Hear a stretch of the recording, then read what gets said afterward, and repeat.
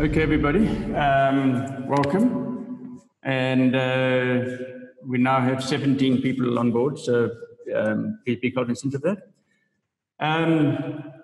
Very briefly, the site review. Normally, I give this to all of my colleagues here at Revov, and we basically go through how the system should be approached every time you go to a new site. And there are a couple of main points about it. One, the very first one is always health and safety.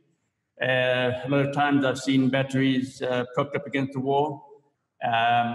They are at risk of, they're just put on the floor because they're in nice steel boxes, but people don't realize, or the homeowners don't realize that you're not allowed to put water on them. And they can even shut their drink down a bit. But otherwise, the main thing is to make sure that they don't, that your batteries and equipment are not in the way of falling on top of people or giving people electric shocks or allowing steel pieces to be joining any DC paths and shorting out equipment. Obviously, that's the very first thing you do when you get to the site. The second part would be to that's okay. Second part is to always check for the mechanics of the site. So the DC system, check all your joints, your connections, and then check the bus bar. Now that's point number 5. The bus bar is critical in the DC system. I know I overstated, but I think it cannot be overstated. The impact of putting in a good bus bar is immediate. I had a client with 5 Revov battery sets, and they had a very nice bus bar, but with slightly different DC parts. And the result was each of the BMSs were at slightly different voltages and slightly different delivery of capacity of power. So there would the one battery would deliver 100%, another battery would deliver only 98%, another battery would deliver only 80%. And it was because of the disparity basically between the BMS or the battery system and the bus bar in terms of DC lengths, and the bus bar itself wasn't aligned with alternating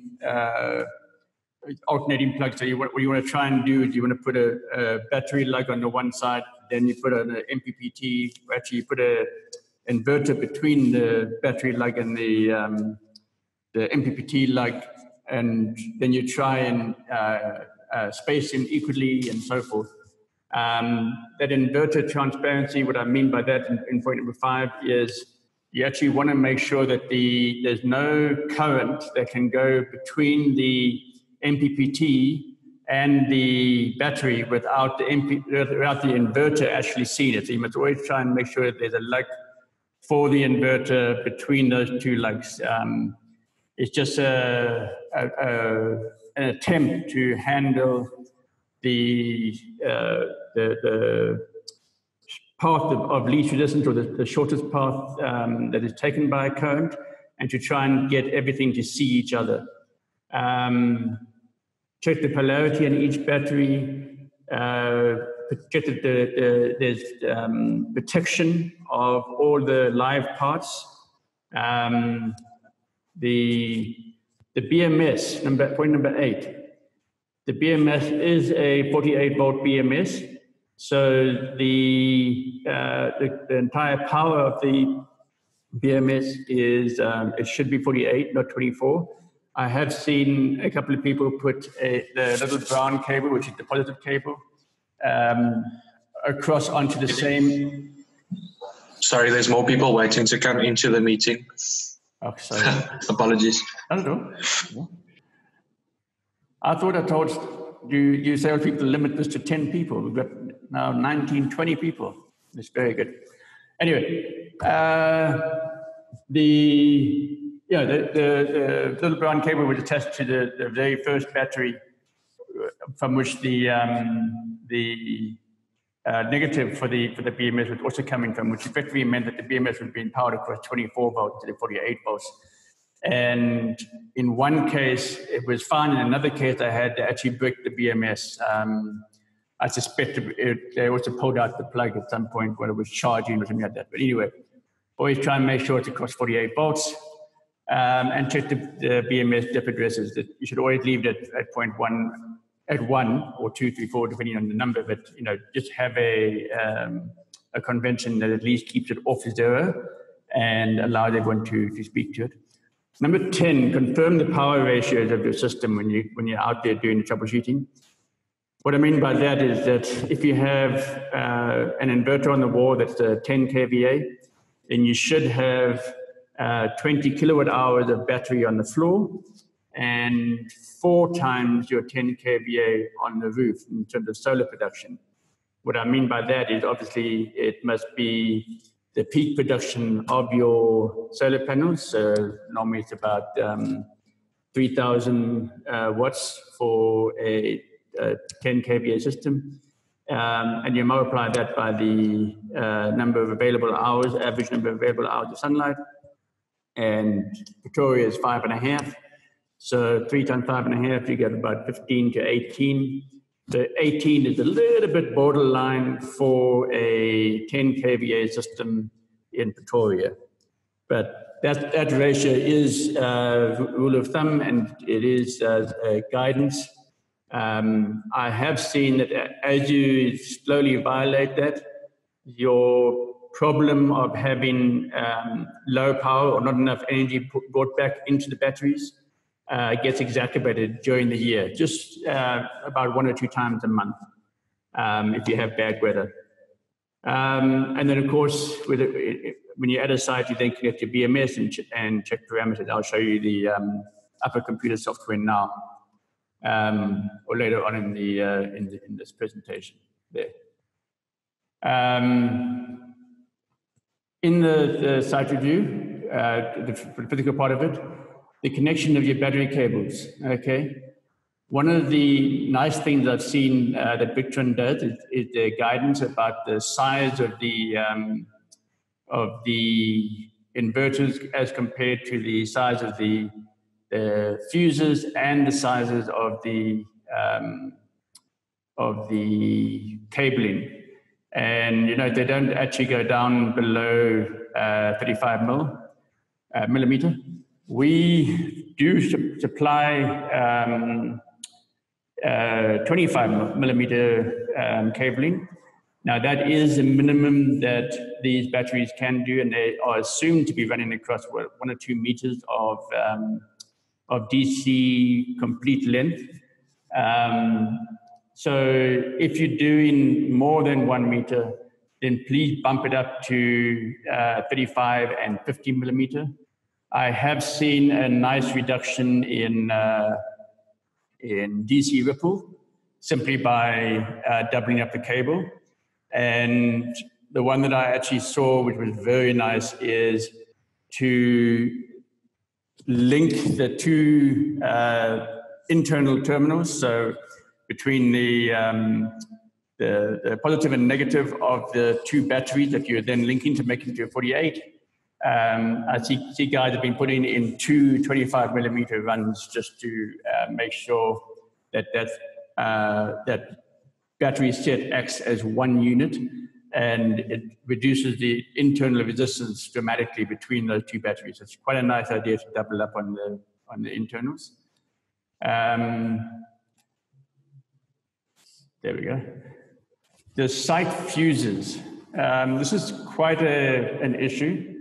A lot of people are still putting in 150 amp fuses or 160s, or even 250 amp, so 250 amp DC breakers. So now the problem is that a trip switch is actually, to my mind, the best device to install. You have to have some form of fusing on the positive line, and if you have a trip switch, 150 amp trip switch, the customer can go and flick up the switch without anyone else coming to his site. So it just saved a lot of site visits. But a 150 amp trip switch is effective and is about as high as you want to go. I have got people or installers who are out there who say that they want to standardize at 125 amps. So it's quite a good idea to standardize if you're using a trip switch or DC trip switch, to still do 125 amps trip switch. Although, and that is of course what the Victron recommendation is on the previous slide. So, to stay with 125 amps. But the main point about that slide, which is to say, look, guys, make sure you have your fuses in there and make it 125 amp fuses. Otherwise, 150 amp DC breaker is about as good as I can improve.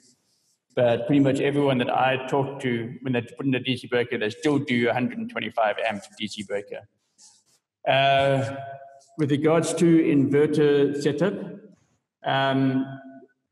I've got two diagrams here. The first one at the top there is the different envelopes of voltage.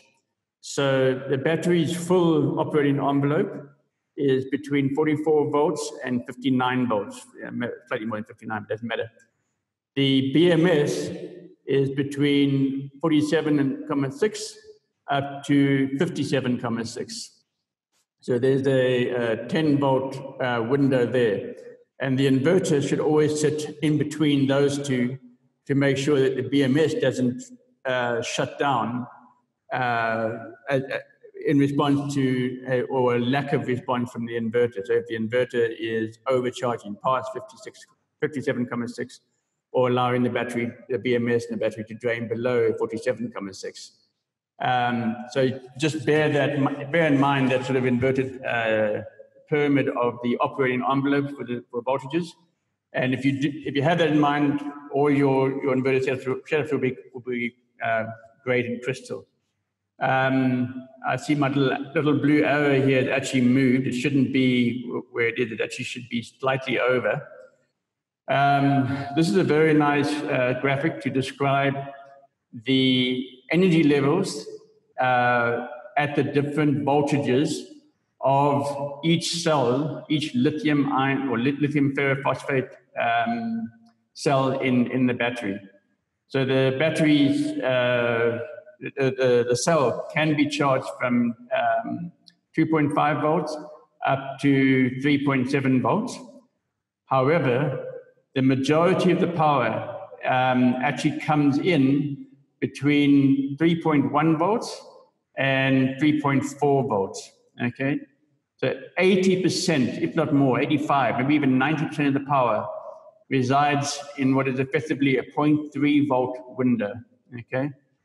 So everything that we are gearing our BMS and battery and inverters to do is to operate essentially in the 3.0 volt to the 3.5 volt window.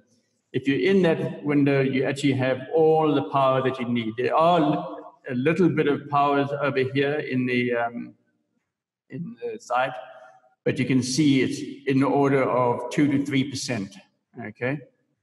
So that graphic will help you a lot to understand why, for example, you will see the overall voltage of a system sit at 52.5 volts for hours, 2 hours, and then drop down to 52.3 volts and sit there for another 2 hours.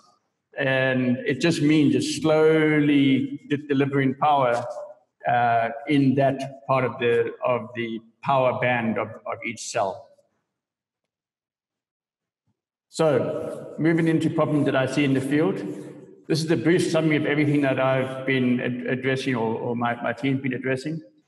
The short delay. The short delay was it's a problem for all lithium batteries.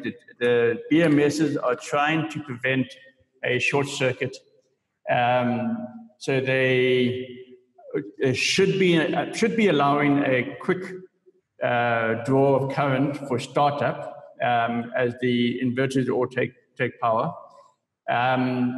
However, the inverters tend to be a little bit big compared to the power that the batteries are supposed to be delivering. So in startup, there tend to be a much higher current than the BMS is expecting. And so it will kick off its little delay and trip out the BMS. And that's why occasionally you get a BMS giving you a red light error whenever you try to do the startup. And what it's basically doing is it's seeing the current draw from the BMS, from the inverter, as a short circuit, and it's coming in with a protection. We can modify the software on the BMS, just the parameters, and expand that delay. In the past, we've actually been doing that automatically from the warehouse. And then what we did have is a development on our BMS side where they had allowed for a pre-charge circuit. The pre-charge circuit was fantastic for most of the BMSs and inverter scenarios, but it still didn't cater for the slightly larger ones, so the Victron 15 kVA systems would still trip out. And if you had a heavy load going through the system at the time when ESCOM or the grid shut down, the short delay would kick in again, and you would redline your BMS, and then it would boot up 2 minutes later. So I have been again just setting the BMS short delay across the board, way up again. So the issue on that is you as installers simply cannot short circuit your systems. They do not put any positive line onto onto the big lugs of your BMS. Otherwise, you will short circuit your system and you will blow it up. Temperature probes, I have seen a couple of times where the temperature probe is either not working or disconnected internally from the little communication port in the battery. If I have the disconnect, it can be brought back to the lab here in Ferndale, and we can fix it very quickly and very easily. It's about a half an hour to a 1 hour process. So that's the first step. The second step is if you use one of the older, what we call the KTM style batteries, or my personal favorite, the K9. There, the temperature probes are internal, and we cannot adjust those. We cannot fix those. But I do have software where I can turn off the temperature probe. It's not going to be a big problem in terms of long term because there is still another temperature probe in the other battery, and these batteries are lithium ferrophosphate. So they actually do not really have a temperature issue. Their runaway temperature is 700 degrees Celsius, which is much better than the 230 degrees Celsius of the other lithium batteries. So it's not really a big deal. I think we've pretty much handled any temperature probe issued in the older batteries that are out in the field already. So if there are any newer ones, you will see it on the Upper computer software, and you can just bring the battery back into Revov and we can fix it. I have seen voltage overload due to grid and DC ripple. DC ripple is mostly DC circuit design. It means you've got too many connections, too many bolt-ons all the way through your DC circuit, or you have the cable you're using is too thin, rather go up to 50 mil and so forth. On the grid side, so voltage overload on the grid side is basically ESCOM sending a high voltage, low current surge, or vice versa. It happens either during a transformer blowout. It can happen due to load shedding. Apparently, we've seen that. And And I have got Dane Fern, I think I've described it to Curry before, where on one side they have a lot of illegals in illegal connections, and on the other side they have four-ways, which has a lot of construction, and as a result, Dane Fern has quite dirty grid power, so you get these surges. In order to handle those surges, obviously you need to have protection on the board, and that's why most people, if they have a surge, the master switch just trips and they trip it back up, and they have power again, and all the illegal connections actually get burnt out. However, we do have the ability to adjust the BMS parameters there again. There's a parameter there that allows me to do pack over voltage delay as well.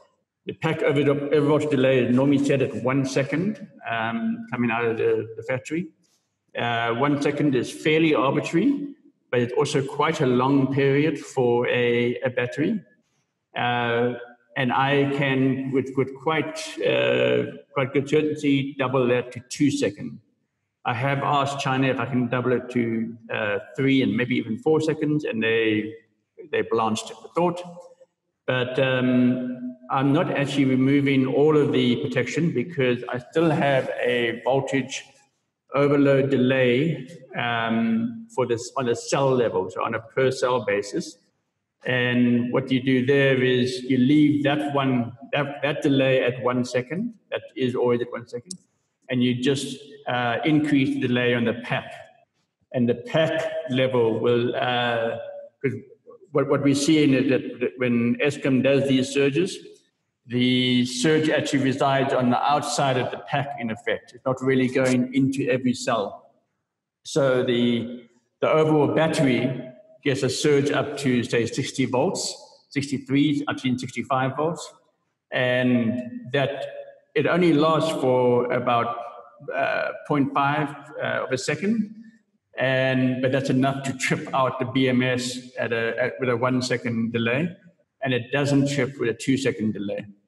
So that's one of the adjustments I can do. And so if you are seeing dirty grid, another place I've seen lots of dirty grid is warm baths, Bella Bella. If you are seeing that, we can adjust it. Okay.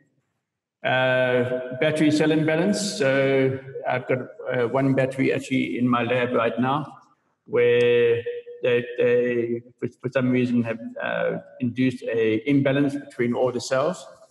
And so I've got it on what we call a T8 balancer. The big contributor to cell imbalances is when people don't respect the pairing that these batteries come in. So every battery comes with quite a big number on it, AF142, and it should have either in the pair another one saying AF142 or AF142B. The C8, the lower, smaller battery, that one, the serial number will show you, it will end in an A and a B, and you must keep those serial numbers packed together. If you do that, the factory has paired the batteries as two batteries that have the closest number of cells that are close to each other, and they will then, from that point, run together, together forever. If you don't respect that, it's not a big deal, and sometimes you can't, because sometimes you swap things out and so forth. It's not a big deal, but you will see that you would like to try and get the two batteries as close to each other when you install them in terms of both overall voltage and the internal voltage. So try and respect that, and you won't have any issues with the cell imbalances. Otherwise, if you do, we do have solutions. Obviously, another problem we see in the field is no fuse protection. I've actually seen one of our installers had issues with his, or what he thought was his BMS. Oh, it was his BMS. He had an issue because he didn't have the short delay expanded, but he wanted to put the site on. So he just unplugged the BMS and ran the battery straight to the inverter. Now that is simply not feasible. It's certainly not supported in any sense way. Matter of fact, you violate the warranty clauses. The reason for that is because without the BMS, there's no control on the cell level. So you could charge your battery up to only 54 volts, but you end up having one of the cells charged up more than the others, and she's being cooked at about 4 volts, when the maximum she's supposed to go to is 3.7. So please, fuses and BMSs must be on the system. If you the BMS themselves do have internal protection for current, so they do have internal software fuses. They will trip at 160 amps, and they will trip even faster if you go above 180 amps. The issue with that is you are doing a 4,500 Rand BMS as your fuse when you could use a 400 Rand DC breaker as your fuse. And I've got a colleague who actually uses his BMS as a fuse 11 times, and they were pushing through 250, 270, and one time 307 amps, just briefly through the system. And eventually on the 11th time, it stopped the BMS. So the BMS did handle it, but it was more than double its rated capacity, and so eventually gave out. Please don't do that. Bent or damaged harnesses. Now, what I mean by that is the black harnesses that connect your BMS to the battery, the monitoring harnesses. It's a little bit of a sort of a plumbing thing that people tie them hard with a cable tie, and what it does is it compresses these very thin little wires that are meant to be monitoring resistance and voltage effectively down to 1,000th of a volt. And if you do bend them too much, and actually the internal cable wire snapped and joined another little wire, so the BMS was seeing 6 volts on one cell and 0 volts on the other cell. So please look after those harnesses. You can stash them nicely on the side or underneath, in the gap between the battery and the BMS. But don't do any right angle bend to them. A common problem there is you put the system into a very nice cabinet, and the door of the cabinet will fold the cables coming off those serial ports and give them into a nice 90-degree bend, and therefore break the little wires inside. I solved the problem the one time to me by pushing the batteries further back and pulling the cabinet slightly off the wall, just by an inch or so, and that gave plenty of space to close the door without impacting the harnesses. Then a lot of inverter settings and small solar things. By small solar, I mean there's not enough solar compared to the house design. So here's a house right here in Randburg, where they have a very good system, very, very well designed. The client went slightly small, but he knew that. He just wanted a backup system. And so his system was operating perfectly. But over time, he got more familiar or more lackadaisical with his system. and started to use his DC system power a little more stringently. So he was using a microwave and the kettle at the same time during load shedding. And so he started depleting his battery a little bit, and his solar wasn't enough to maintain both the power in the house that was being required by the house and to fill the battery. So he was quite routinely running out of power at night. And it was a nice problem to have, because in the end he just said, okay, I understand my problem. As a house, I have too much demand, too much power requirement for the amount of solar panels I have. So, he boosted his solar panels. To address, so you must always check the ratio and just address it. The poor inverter settings, inverters, I have been given to anyone who asks and published on the website now my guidance on terms of the settings per inverter type and inverter model. Please use them. However, there's a couple of caveats. One, the paradigm upon which each user is using his backup power system is different. Some people want to only run lights and plugs. Some people want to make sure their power costs from Eskom are being reduced. Some people just want power assurance. Some people want, all of those things. So the inverter settings must be taken in conjunction with that. They must be correlated. And as a matter of fact, I've just about to say, if you've used my inverter settings perfectly without changing any of my settings, you've probably done something wrong, because every site needs to be slightly customized for the user's experience and for the users, the way they do it. I am getting closer and closer to getting settings that are bulletproof, and when I get to that point, I will tell you all that I've got.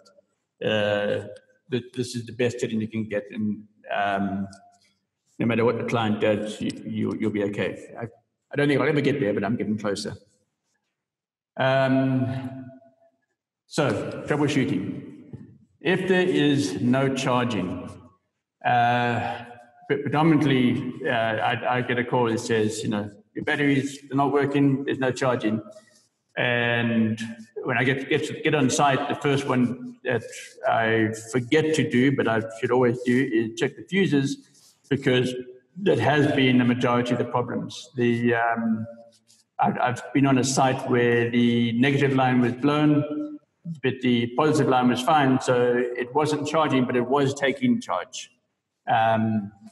It's just the nature of the DC. It was open enough to deliver from the battery, but the battery couldn't take the charge. I've also been on a site where the current protection, so the protection on the current, was set at 60 amps instead of 160 amps. And so every time they started to charge it, it would draw power, no problem, because the customer was only using about 45 amps. But then when it came time to charge it, they were specifically charging it at 60 amps, and the thing would trip out. So it was a software thing. It was easily able to adjust it and fix it. Obviously, check the cable run for continuity, and make sure that the battery is higher than 48 volts, so that the BMS can come on and allow the inverter to come on and start charging. I had a client out in the field who had drained his battery. He had an expert inverter, and he needed the power, and he just drained the battery down to 47 volts. The expert was set at, the BMS itself was set at 47.6 volts, so he couldn't get it charged up. So what he did was he bypassed the BMS with a cable straight to his inverter charge the battery from his 47 volts up to 49 volts, and then disconnected everything and put the BMS back together and it charged back up and it worked perfectly. And I've been into the system and the system is still healthy and brilliant. So please, it's a dirty way of doing it. Please try not to bypass the BMS. I knew the guy knew what he's doing. I would never tell that to a normal end user, but he knew what he's doing. BMS chips. So the BMS chip will go into protection for low state of charge and for electrical short circuits and for high current charge.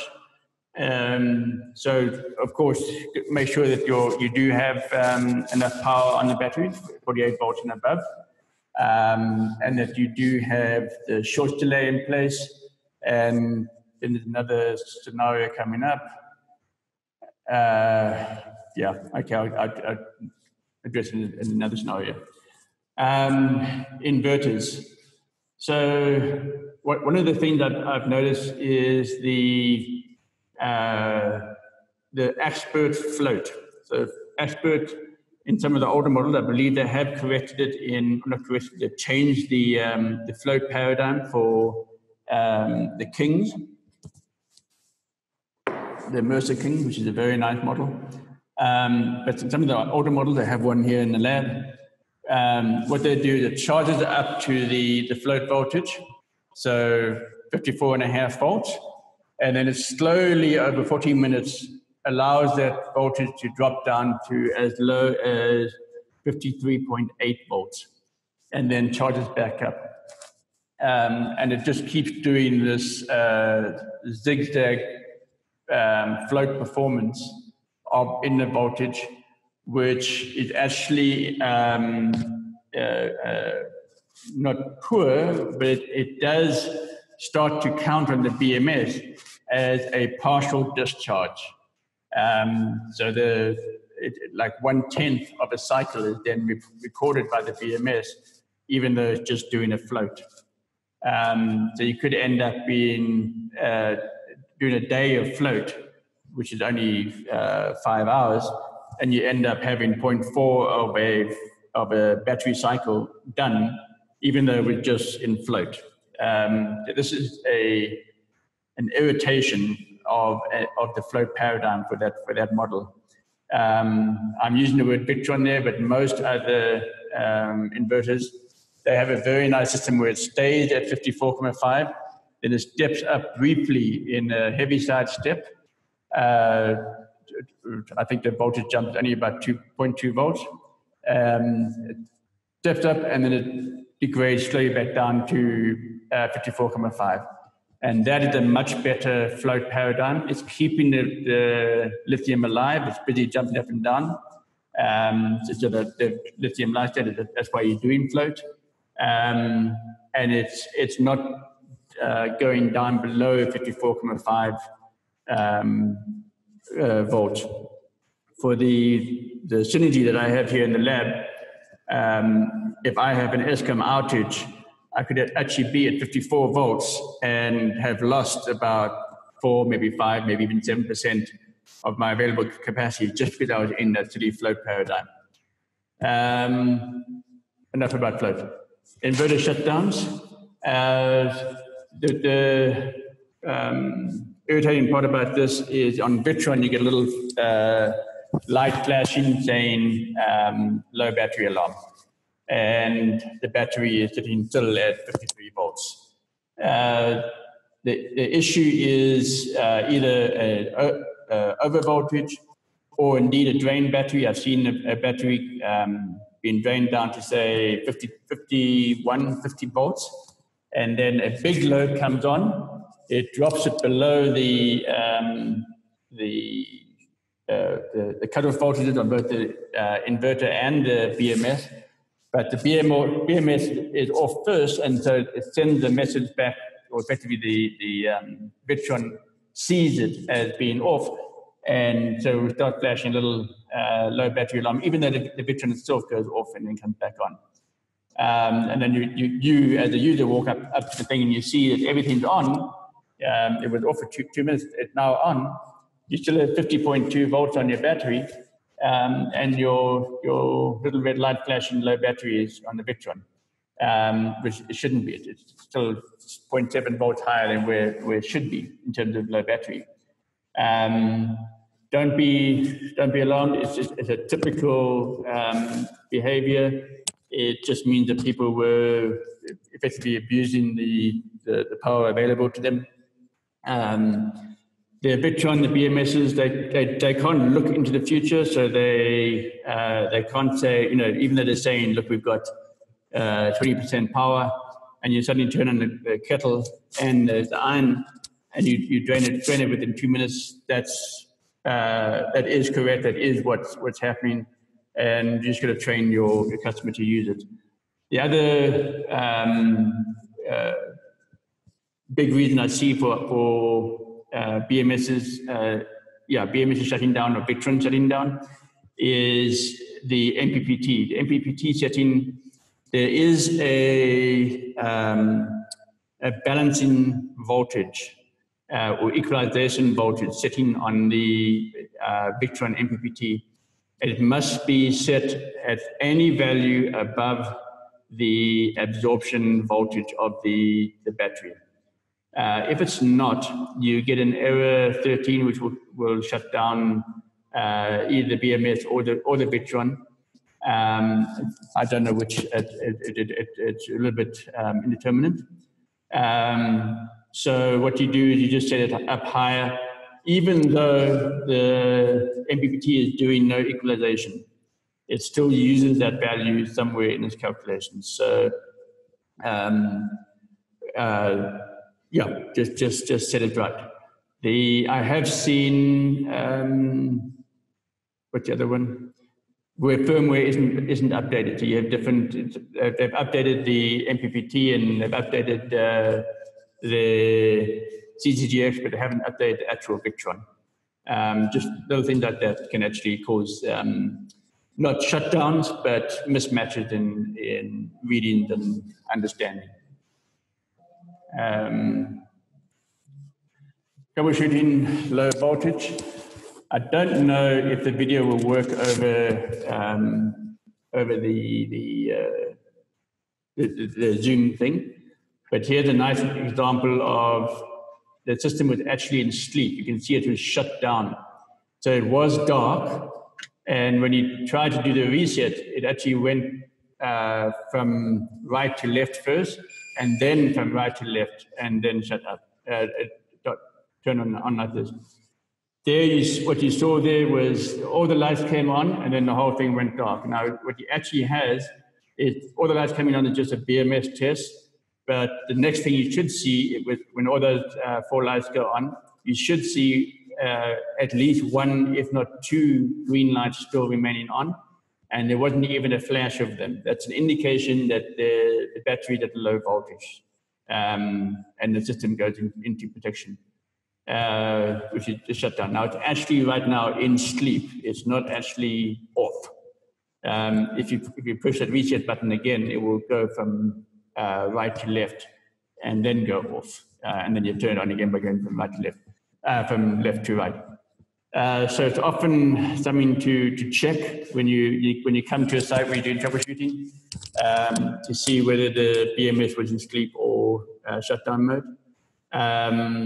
9 times out of 10 that you're in sleep. Okay. In this particular case, I had a defect on the internal bus bar of the battery, and I brought the battery in, and it was just a missing bolt. So there was a manufacturing error, it was a missing bolt, and I replaced the bolt, and it worked perfectly. So yeah. Then no. Bad cell. Wow, it's a little bit loud. Sorry.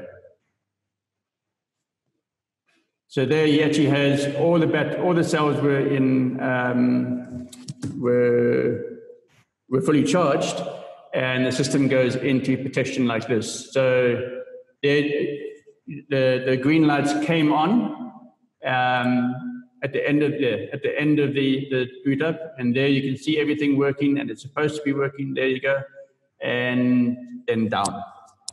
Now there you can see it was indicating for you that the battery is charged, but it's still going into an error. And what the error was here is that the connection between the external harness and the internal harness had been blown. I don't know how the guy did it, but he did it. And so all we did was repair that and put it back together. So the difference between those two videos was the fact that you could see that it was fully charged, and the other one you could see it was fully not charged. Felix, yes. I just want to cut in quickly. I'm making a list of questions that people are asking in the chat, but I believe Anita just asked a question that you can maybe explain now. Can you explain the meaning of the BMS light flashing from left to right versus right to left? She hasn't seen it anywhere in our manual. Very good. Going back to the previous one. So I'm going to go on. When you first turn on your BMS, you will actually see the BMS light come on. Okay. Sorry.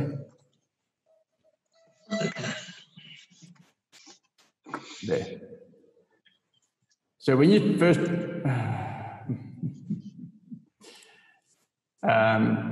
Zoom is not allowing me to do. Okay, when you first turn on your BMS, you will see the lights start from the left-hand side of the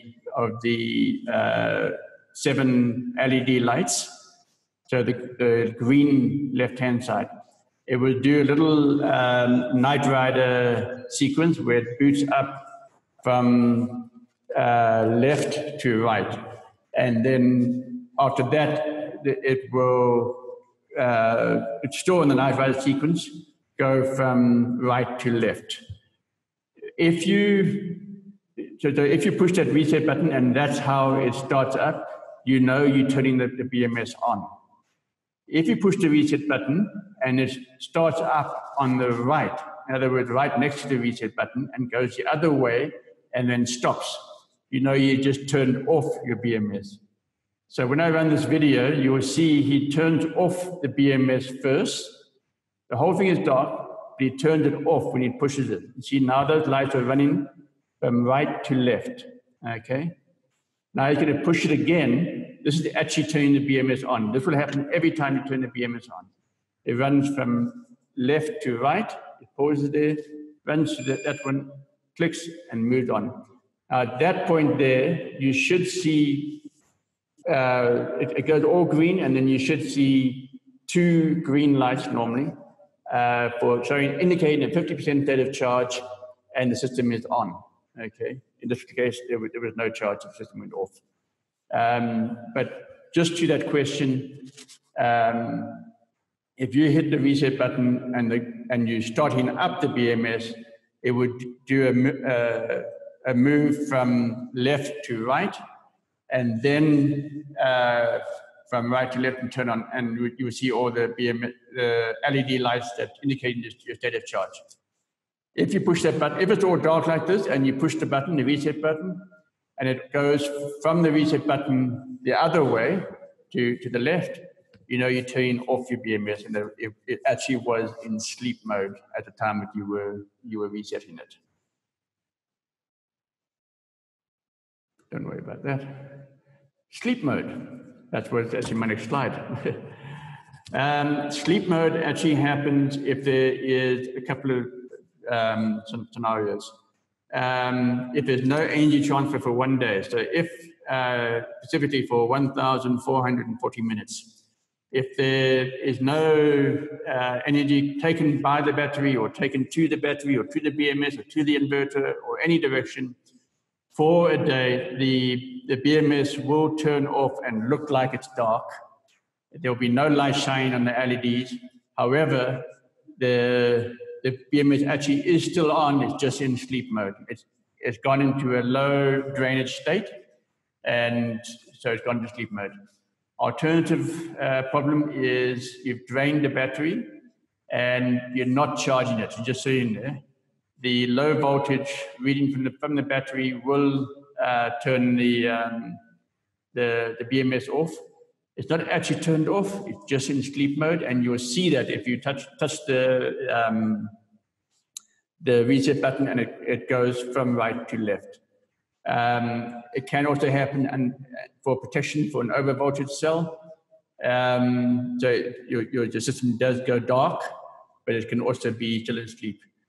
I have had a blown board where the BMS was still able to come on, but it actually showed as the lights being off. They'd simply blown the board, which was the logic board, and I'm amazed that it had blown. So if you have the big one, if you have number one, it's actually unusual, and the main cause for it is if there's a fuse that's been blown in the system and you don't realize it, and your system doesn't realize it, and it doesn't do any energy transfer, it doesn't indicate to you, and in the end the BMS just turns off, and you run around looking for the BMS problem, and matter of fact it's just a fuse problem. If you have an overcharge or undercharge scenario, just get the system back up to 49 volts or above. So check with a multimeter and bring the inverter on with AC power and charge it. I have put there you may need to bypass the BMS, and I should caution against it, of course. But also in the client that I had who I told him to bypass the BMS control with the cable, he did not have any AC at the house. They were out in northern Western Cape, and so their only power was solar and the batteries. So he simply bypassed the system with the cable and charged with solar until he could get the whole thing going. Two batteries with different voltages. Now, I kind of addressed it already, but that's when you have mismatched pairs. So the very first scenario one, is when the two batteries are being paired together and they have different voltages or different state of charges on the battery. That is actually you should try and keep that together, keep it the pairing together to avoid it. But what happens is you have the two batteries moving up and down together, and they have a voltage difference of, say, half a volt. And over every cycle, that half volt slowly will disappear as the BMS balances. But the BMS is balancing at basically 3 amps per cycle, and it balances for the first hour of every float and during the charge up and absorption. So you only really have about, well, I'm going to tell you now, half a volt will take you probably 20 or 30 cycles before the two of them are finally together. In contrast, and this is to my expert in praise of my expert here in the lab, that irritating jagged edge float scenario effectively does cycles, which allows the BMS to balance pretty much all the time. And so I've actually had a pack on there that was balanced within about 7 or 8 days when they had a 0.3 volt disparity between the two. Just for note, your BMS will not do any balancing until the voltage disparity is about 0.05 volts, so 50 millivolts. The reason for that is you just simply don't want to waste energy and time on balancing any lower than that. And any lower than that is simply not an issue. So it's just something for you to know. If you have for number 2, you could also have an internal fault where either the external harnesses are damaged and therefore they're misinforming the BMS as to the voltage on the batteries. So if you've overstressed the external harness, you can be reporting to the BMS that the cell is at 3.5 volts, and meanwhile the cell is at 3.3 volts. So it starts balancing all the other cells according to this cell, which is at 3.5, and it's trying to drain power from that cell and so forth, and so it becomes a bit of a mess. So it's quite an important thing to keep that external harness undamaged. A couple of things that you can do if you have got number 1, you can do it remotely, is of course connect the 2 internal terminals with another 25 millimeter cable. You can also swap the connections so that what was battery 1 and 2 is now the other way around, battery 2 and 1, in terms of how the DC power is coming into the batteries. I haven't seen it make a big difference. The theory is that your electrons are always coming from your negative side of the terminal when you're doing charge up. And so maybe the first battery that gets hit. Because you know, as soon as I move the vacuum, my boss wants to know what's happening, you know? Sorry? Okay. So the first battery, you sometimes want to shop it around and see if it being closer to the charge point will get a little bit more voltage. One or two people recommend it. I'm not that sold on that. Yeah. And then the third way is to discharge the battery completely, then disconnect the Victron system and leave the BMS connected and turned on. So the BMS will balance at the lower end, and then slowly bring up the, you reconnect the inverter and slowly bring the charges back up. The only problem with that is you do have to be above 3.3 volts before active balancing starts, but the batteries themselves do balance a little bit in the low voltage state. So yeah, and the third way is just to drain it completely and then slowly bring it all the way back up. I have done systems where we've been using charging amps at 60 to 80 amps, and I dropped that down to 25 amps per set. And I've seen that gap close quite dramatically in every cycle, simply because you're giving an extra hour of balancing time per cycle. So that's another possible solution. Finally, we got a couple of BMS views. This is the upper computer software. Hopefully you all have a version on your computer. It does require the VE direct cable, which has a little USB to RJ or RS385 converter in the handle, and then you connect it from your USB of your computer to the RJ port on the BMS. When you do that, you will see this screen. This is the info screen. It will show you the voltages on all the cells here.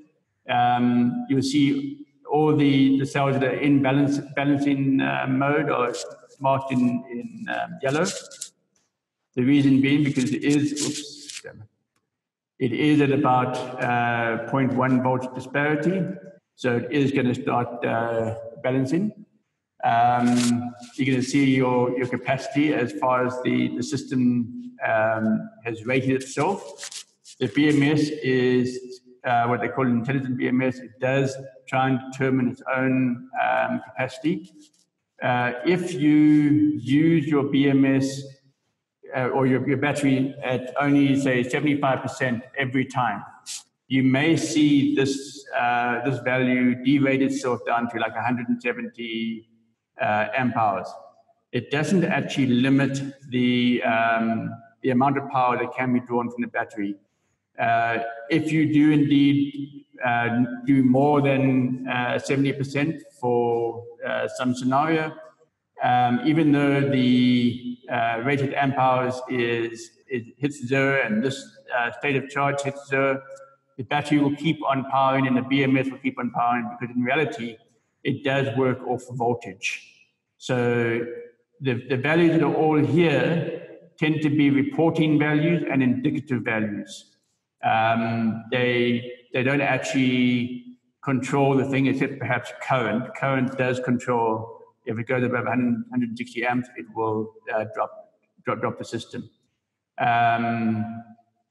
Over here, you got the protection status. There's no alarm written here. I'll show you in the next slide an alarm and what the alarm is. And then here, if there is an alarm, in other words, little yellow light flashing, it will show you what the system is doing here.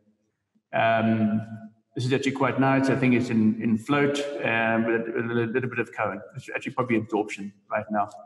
And it's charging up here. You got the charge MOSFETs and the discharge MOSFETs are all on. Nothing really much to report. Down here, this is important. You do want to set the DIP address correctly. If this DIP address is set at 0 and you have the DIP address at 1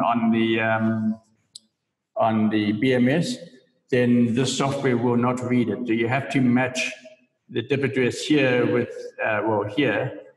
what is on the BMS.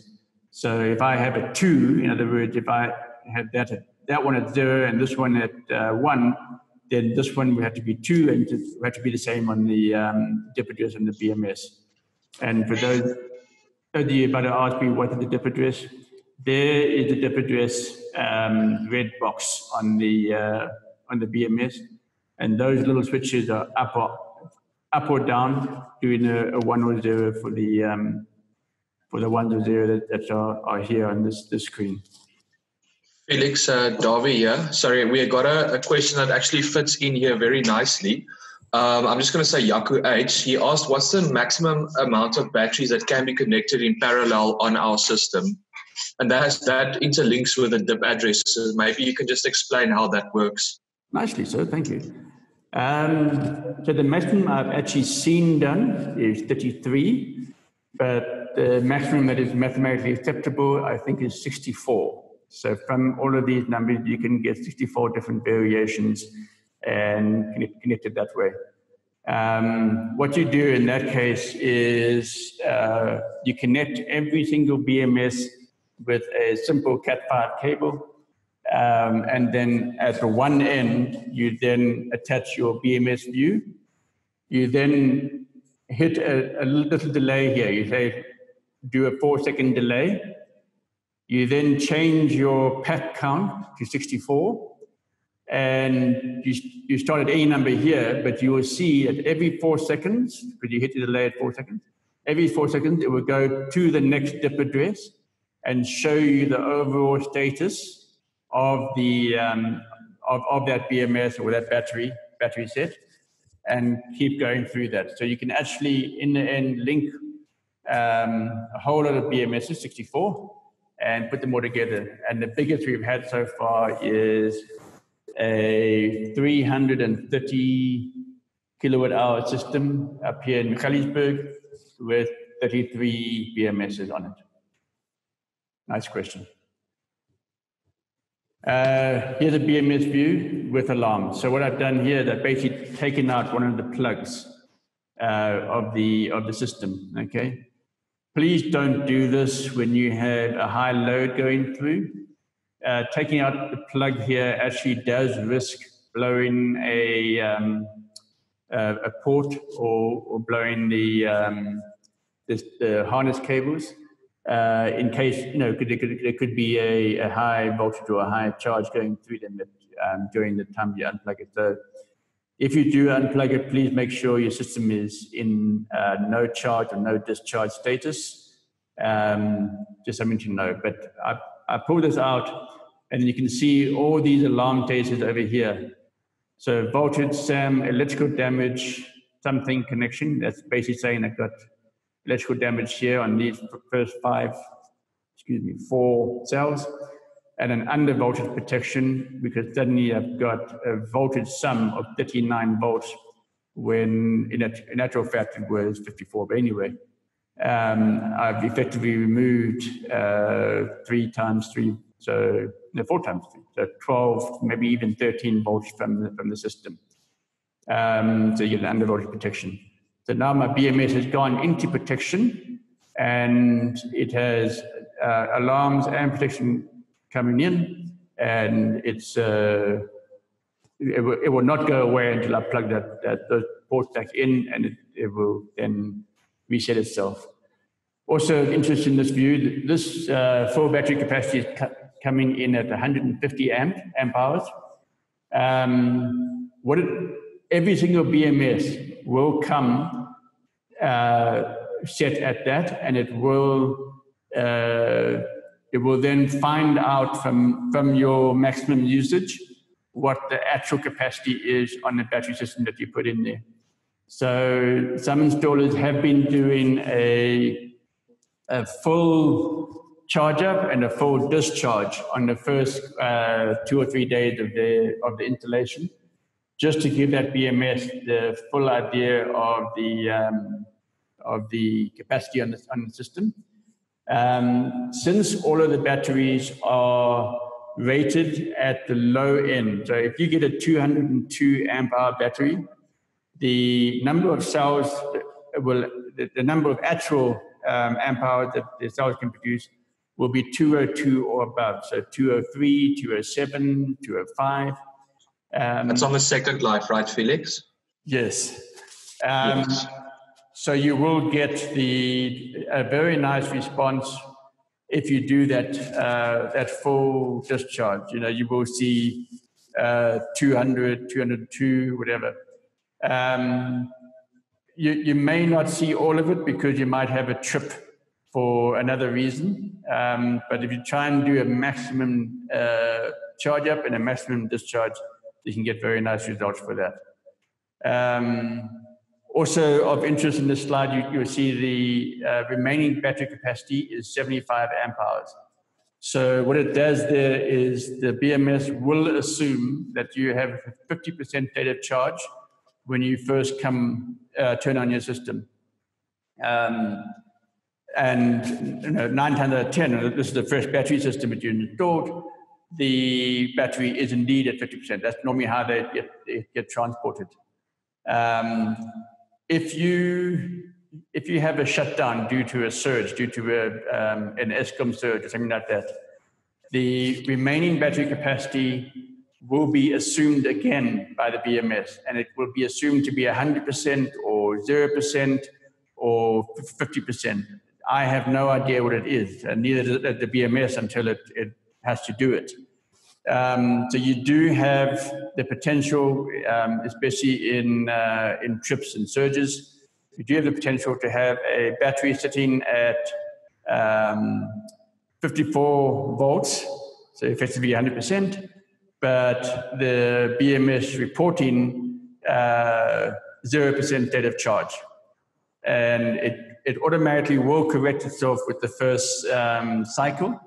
As a matter of fact, as soon as you put a charge to it, the battery will charge up another 0.3 volts, and then you'll see the BMS immediately says, no, I'm at 100% full now.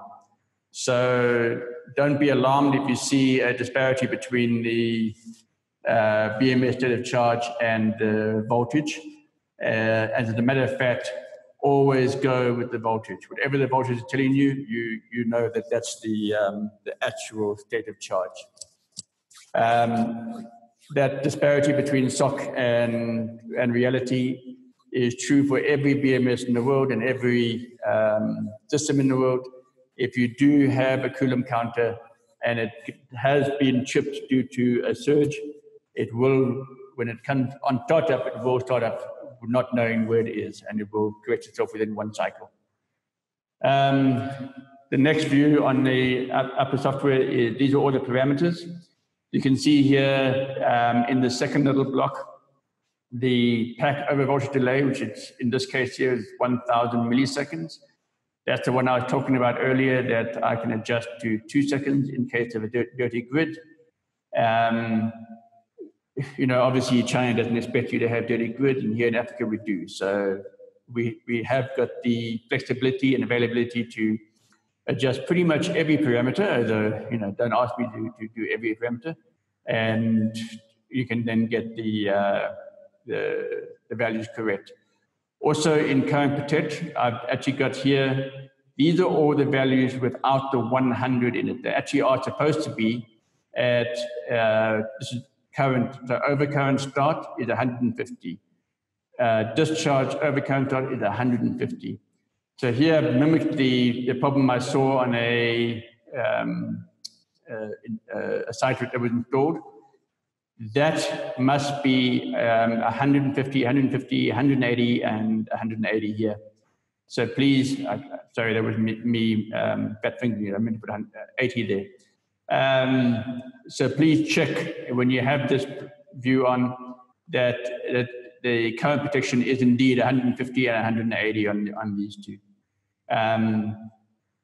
On the 6,000 BMSs that we have deployed out there now, I've only found this problem on one, so I had to recreate it here for you all. BMS config. Here's some nice information. You can adjust the overall capacity of the battery using these here. So I can change the value that is seen here in the info thing. The big one that I use quite often here is actually a tab here called Clear Log. I haven't got it shown here, I'm sorry, but in the Clear Log, you will see a read and adjust button, a little bit like this. This one says adjust and reset. You will see a whole list, again, a little bit like this, but it will be your number of short circuits, the number of overcurrents, the number of over voltage, number of under voltage, number of over temperatures, just a straight count from the beginning to now. And I have found that if I don't have any information in the storage value, which is on the next tab, that I can go to the Clear Log and just hit the read buttons, and I'll get an overall count of how many times the BMS has been short-circuited or stuff like that. So it's quite a good place to view things. Storage, this is actually the history of the BMS, what's been happening for the last 1,200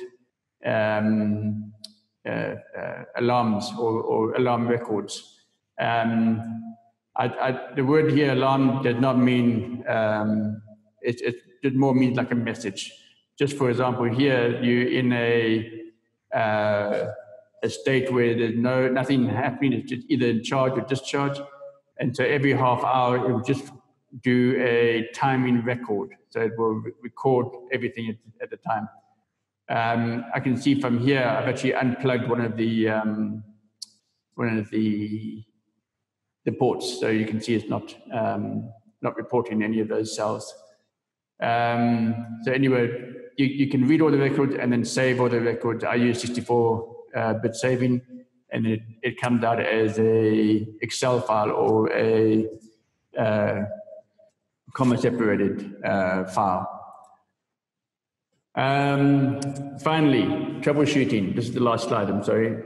I just wanted to demonstrate what it's a solar-fed battery system, and this is a Victron, as you can tell. But it shows a very nice discharge curve during the early hours of the morning. And as the sun starts, it starts charging up quite nicely. Then there was some heavy usage and low sun, but it carried on charging up to the absorption voltage. So normally you'll see this curve actually taper off quite nicely and get to this point and then go up to the absorption voltage.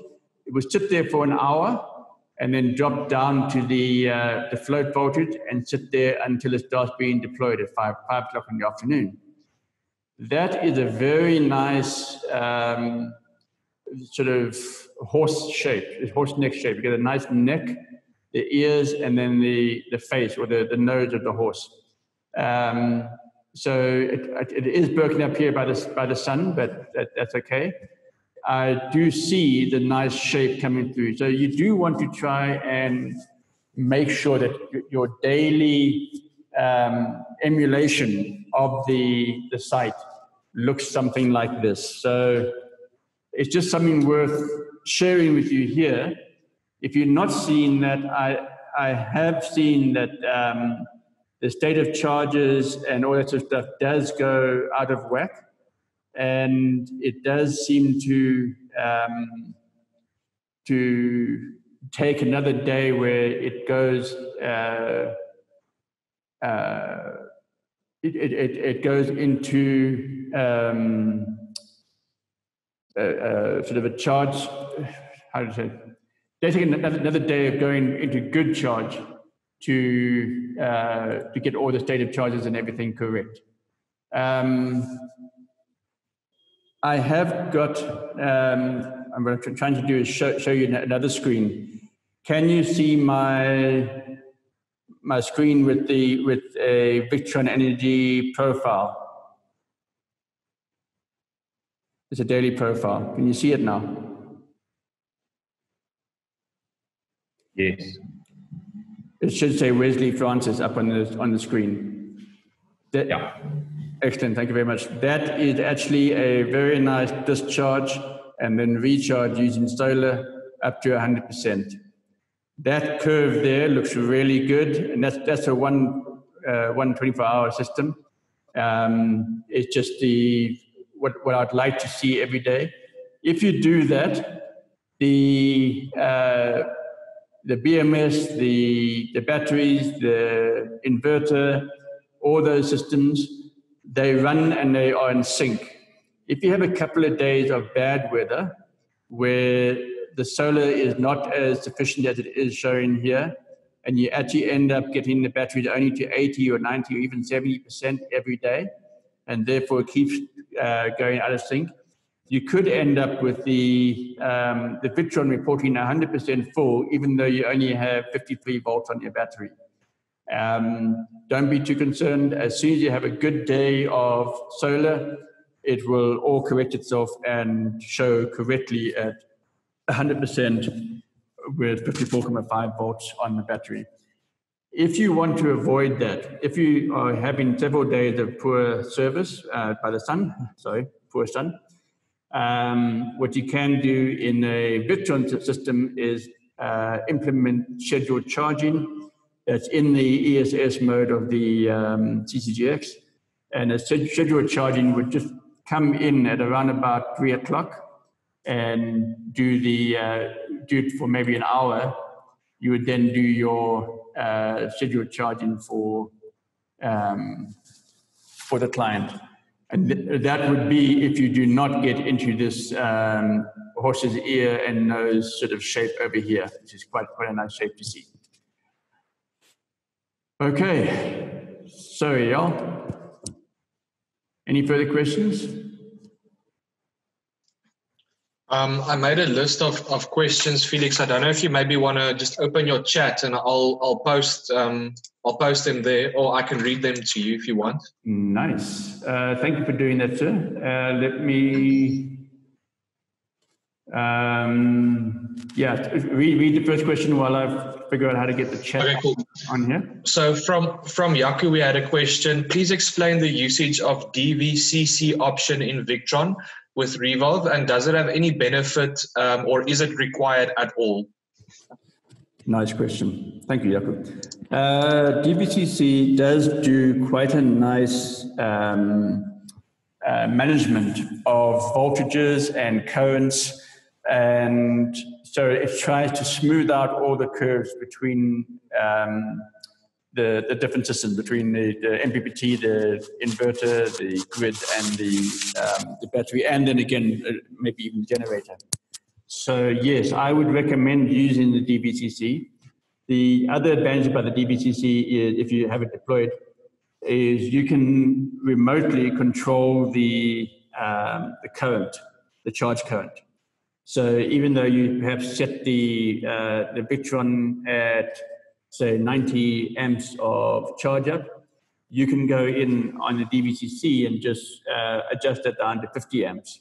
Now, I know you can do it using VE config, but then you have to download the VE config file, edit it, and then upload it. Whereas if you're using DVCC on the CCGX, it's actually a much simpler process of just logging in and adjusting it.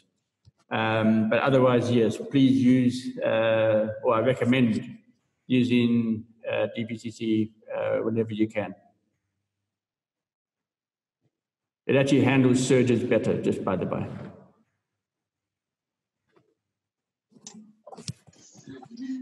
Cool. Okay, I think if Yaku doesn't have any comments on that, Yaku? We've got a next question from George that says, can you answer the paradox of the inverter fuse versus the battery fuse? Say the battery is 125 and the inverter says 200 amps. I think maybe why do we recommend 125s? Unless George can maybe just clarify on that. Sorry if I missed anything. What I have seen is that your, I think it's the multi-plus inverter has a built-in 200 amp fuse. Yes, that is not enough. You should put in a 125 amp fuse on the DC, the positive DC power line down to the battery. Now, it is in code, in electrical code, to put a fuse on the DC power line, and you do want to be able to disconnect the battery from the MPPT bus bar system whenever you can. So you do want to have the ability to switch off things. And my advice then is to obviously put in a DC breaker between the bus bar and the battery system. And yes, the 200 amp fuse on the inside the Victron is not going to be sufficient. What I have seen, it's just perhaps something that is quite important. If you have a couple of battery systems and a couple of inverter systems and a couple of MPPTs, so you have maybe 3 or 4 of each of those, what we have designed for a system before is a split bus bar system. So you end up having a positive and negative over here for your battery system. So it's a storage bus bar system. Then you have 2 thick copper cables going up to the positive and negative on the service or supply bus bar system. So in effect, you have 4 thick copper bars. 2 of them are negative and linked, and the other 2 are positive and linked. And they think with nice thick cables. And then you put all your batteries on the 2 bottom ones, and all your MPPTs and your inverters on the top ones. What that does is it actually allows you to put in a measurement shunt on the negative thick copper cable, and you can actually end up having 8 battery sets with 1 shunt, measurement shunt, measuring all of those 8 combined voltages and current that they are being deployed through the system. And it also means you've separated your services and your storage. And it allows the protection systems and protection softwares that operate the storage side to operate independently from the same protections and protection requirements, software and hardware, on the storage side. So in that scenario with the split bus bar design, you would then have your own individual breakers per battery set. Again, 125 amp breakers. I have got a client who loves a big, thick 250 amp breaker. And what he does there is he actually puts 2 battery sets per breaker. And even, you're normally building up in pairs. And it's a slight violation, but it's completely within code and so forth. So I have looked the other way. It's nice. At least he has a nice DC breaker there. So it's a switch that you switch on and off whenever it trips. Felix, Anita made a very good comment in chat now. She says a multi-plus 5 kVA can surge up to 10 kVA or roughly 8 kilowatts. So 125 amp fuse won't be sufficient. But I think for a system of that size, obviously depends on the customer. If a system can surge up to that, you might want to consider a 20 kilowatt hour battery. A 20 kilowatt hour battery can then handle technically up to 250 amps. Just a suggestion, but you can go from there. No, that's correct. If you throw in more than 150 amps at the system, it is meant to trip, and you want it to trip, and you want it to go into protection. So if you're doing it in terms of voltage, if there is a surge in terms of voltage, then I need you to put that voltage delay in there for you. But otherwise, on a Victron system that's surging up past, if the 5 kVA system is surging up past 9 kVA, you might have other issues. You might want to just address that, or if you intended that, if you intended that design, then maybe you need to have a little bit more battery power underneath.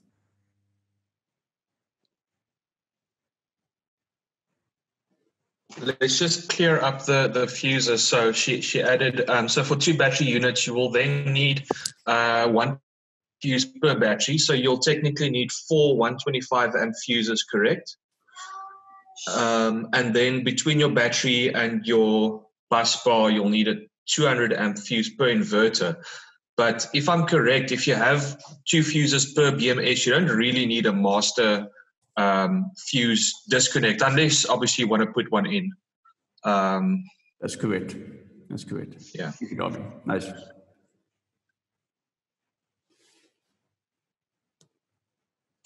You guys are welcome to unmute yourself if you have questions that aren't in chat.